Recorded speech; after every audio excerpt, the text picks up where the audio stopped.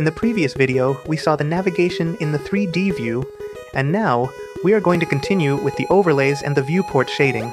Remember that, if you are enjoying this series and want to go deeper, I invite you to take a look at my complete Blender course for beginners. You have the link in the video description. Let's start now with the next level.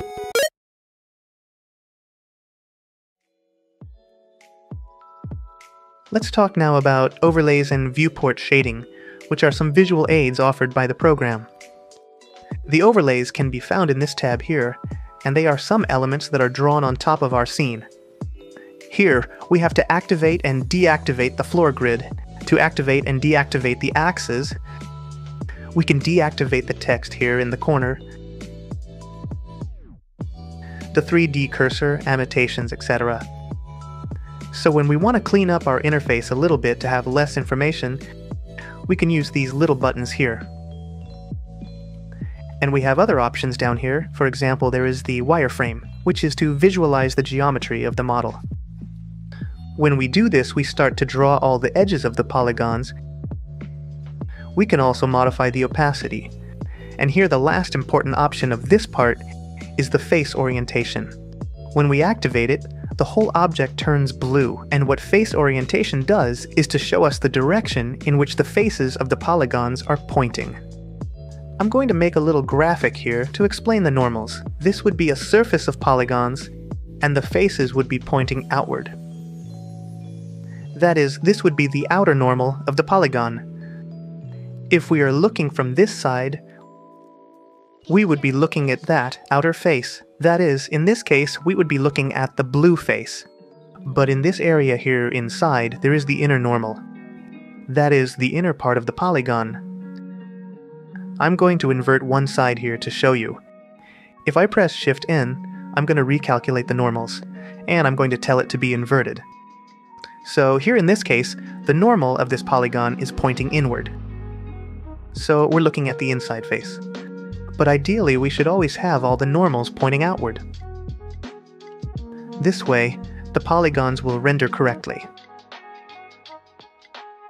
So this face orientation option helps us to identify if we have some inverted polygons that we need to correct. Well, I'm going to turn face orientation off here, and those would be the most important options in the overlays. Now, on the other side, we have the viewport shading, which are ways to visualize our scene. The first one is the wireframe mode, where we see only the edges of the geometry.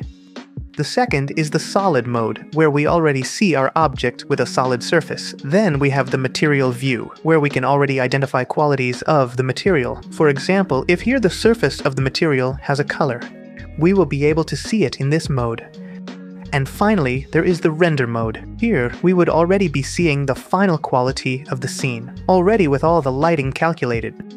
So here, for example, if we have a light and we move it, we can see that this light is being rendered. Let's go through some options then, one by one. First, we have the wire mode. And here the only option that might be useful to us is X-ray. This is for manipulating the visibility of the back of objects. If we turn it down to 0, they're going to be completely visible. Now in solid mode, we have more options. First of all, we have some options for the surface display. We can change this study light to have different material options. We have this other group, which is madcaps, that already have a little bit more advanced material dynamics. And with this, we can visualize our objects with different materials, which can help us to identify some details more clearly. And finally, we have the flat mode, which is a flat color that helps us to perceive the silhouette. Well, I'll leave this as it was. And let's look at these other options. We have the color, where we would see the color of the object, of the attributes. If we have, for example, vertex colors, we can also have a random color for each object. That is, if I have several objects, random colors will be created for each of them, so we can help us to identify each object separately. And down here we have more options. For example, the backface culling. That is to make the inner faces look transparent. If, for example, here I create a plane, here I would have the outer normal and I would see it perfectly. But if I look from below and activate backface culling, I can no longer see it. The object is still here, but the inverted normals are transparent.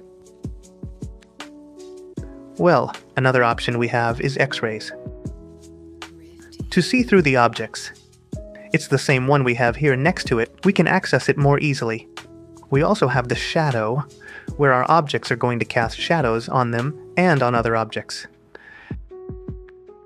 And that makes it look a little bit more real. However, it does make the scene a little bit more resource intensive, so it's not ideal to have it on all the time. And we have over here also the cavities. When we turn it on, you can see that the edges and the cavities become more visible. I'm going to turn it off and on so you can see the difference, and so we can see the cavities, we're going to make a little cut and sync it. And you can see it looks a little bit darker. If I turn it off, again, it looks completely flat. Okay, so those are the important options of the solid mode. And here we have now the material mode, where you will directly see the material that we have selected, as I said before. The only options we have here, they are to manipulate a little bit the lights in the background. I can, for example, rotate this 3D environment, which is an image that is helping us to illuminate at this moment and raise or lower the intensity of the lighting. And finally, the final render view, where we no longer have any option, because here what we are going to see is directly the final scene, with all the details that we have already created. So all the adjustments would already come directly in the lighting, or in the parameters that we have here of the render. And in this section, the only important shortcut we would have would be the Z. With the Z, we can select the viewport shading mode that we want to use. And that's it. So that would be all the important things we have here regarding the overlays and the viewport shading. And in the next video, we are going to see how visibility works and the collections in Blender.